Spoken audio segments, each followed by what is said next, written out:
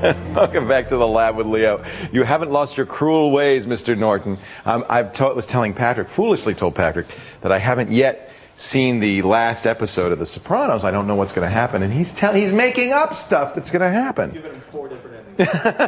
No, I don't want to hear. All right, let's get another call in here. Kate Abraham.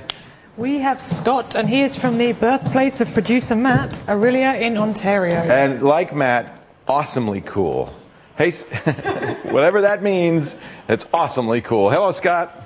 Hello, Leo. Welcome to the show. Did I hear correctly that you've got Patrick Norton there with you, too? Can you believe that, ladies and gentlemen? It's a Screensavers reunion. It's the Screensavers reunion. Oh, good Lord. What a day to be on the show. All the old Tech TV fans are just going crazy right now. You know, it's funny because Patrick and I worked together probably 3 years together, 3 or 4. We haven't worked together. We haven't worked together in almost 3 years, and yet it's just like old times when we get back together again. You don't have a mic, so you can say things, but nobody will know what you're saying. After the first 1,200 hours, the next 45 minutes is easy. It gets easy, doesn't it? It's funny. It's so funny. No, I really feel like we're the Martin and Lewis of technology. We're kind of, and I know which one I am. Because you're the suave, smooth dipper. Celebrities in technology for me, anyway. Well, I'll tell you what, Scott, if you ask a really hard question, I'll ask Patrick to answer it. Well, it's probably something that Patrick's going to have a little bit more knowledge on anyway. Perfect.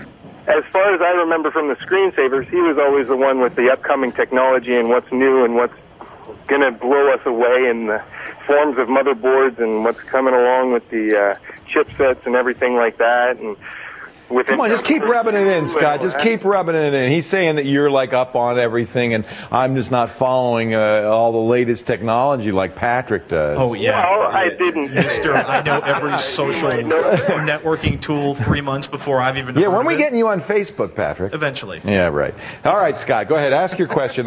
You've got the A team on it now.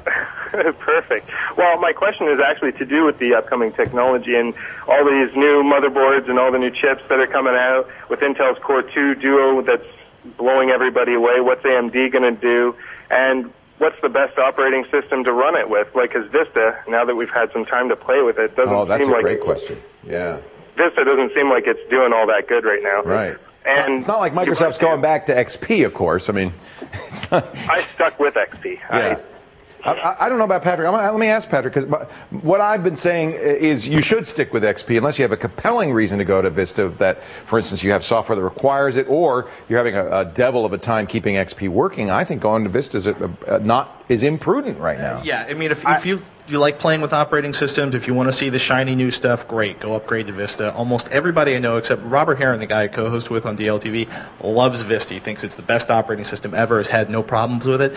Everybody else I know was like, they loaded it, they bought it, and they went, great, I'm going to run it later on. I think in time it will be a big improvement. There's some nice new features. The problem is the compatibility issue, and that's true anytime you get a new driver operating support system. is still a mess, especially if you have older hardware, more obscure hardware. Right. And it's interesting, even Dell actually, after a couple months of being like, we're only selling Vista now, sort of slid in the option to go with XP on you know why? System operator. They have this Dell feature where you can go on Dell's website and tell them what you think as a customer, and the customer said, please bring back XP. We don't want Vista. Yeah. So customer demand. From my experience, I tried that RC build of Vista there, and I put it on my computer. It was running fine for a while, and then it would just shut down all of a sudden without any warning. To be fair, you weren't using the release version. You were using a beta. I find it to be fairly reliable, don't you? The other thing is when the RC version shut down, a lot of times it's because the RC version has expired. Yeah. But Vista, as shipped, has been completely reliable. It's just it's compatibility issues with existing hardware and software. That's the biggest problem. Its security model, I think, is an improvement, although we're already seeing flaws in Vista. That's because Windows is a target, and every hacker in the world, the first thing they're going to do is try to break in. There's always, I mean, if you look hard enough, there's going to be security, there's going to be vulnerabilities in every operating system. OS 10, Linux, Absolutely. Vista. But Vista's the place people want, right? Exactly. I think it's if you're buying a new machine, Vista's an option. The Media Center stuff in the new version of Vista, I think, is fabulous. How's that for? Can I say fabulous? You can say that word. Fabulous. Yes. You started another word you couldn't say. No, fabulous is a good word. That wasn't the word. But I mean, there's some really good stuff to it. But if you have XP running, you're happy with XP. Unless you're, I'm Mr. Experimenty dude. Just save your money, spend it on some more memory for your XP installation, and then wait before you get Vista. There is one big issue with Vista that still is unresolved, and this is the issue of all the copy protection they put in there. Remember, Microsoft did Hollywood's bidding and made Vista completely compliant with Hollywood's requests for copy protection, whether you use high-def media or not. And I think this is going to end up biting them. I think this slows Vista down. It makes it less reliable. This makes it harder to, and this is one of the reasons we're not seeing device drivers pop up. It makes it harder to make device drivers for sound and video cards.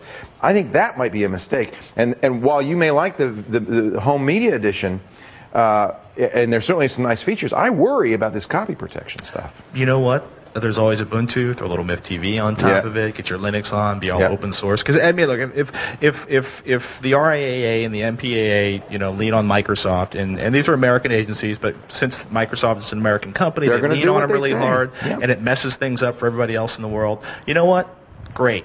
We'll gut Microsoft's primary revenue stream by moving the entire universe to Linux, and then we'll really have tremendous support, even more so than we have for Linux now. How's that? I like Linux. I think Linux is a good choice, Scott. Patrick and I are both big Linux fans. We were the first people ever to install Linux on national television live. The only ones. Yeah, I don't think anybody else has done it yet. I didn't see it on Oprah last week, but anyway, we've always been fans, and I think Linux is a very good choice. And I think Ubuntu now has gotten to the point where it's very close to a consumer-grade operating system, but very close isn't all there, and I think you still have to go into the command line and do stuff. And so I think, I think XP, right? I think we're in agreement. Yeah. Right now, XP is the way to go on Intel stuff, unless you're using a Mac. I happen to like Macs. Well, you know what? I've had the opportunity to use Macs, and I've had no problem with this. I love it. It's just the price tag that I have a problem with. I'm Mac everywhere now because I can run Windows and Linux, so I run all three, and I'm very, very happy. So that's a whole other discussion for another day. There you got a little mini screensavers. How about that, Scott? Oh, that's great. Hey, I'm so glad you called. Thanks a lot. You picked a perfect time. Thank you very much. And thank you, Patrick, for being here. It's so much fun to go back and forth with Patrick again. Meanwhile, let's wander over here and say hi to Ryan Ewell. He is our Jewel. Yes, thank you. And he does great free files every single day on the show, unless I talk too long and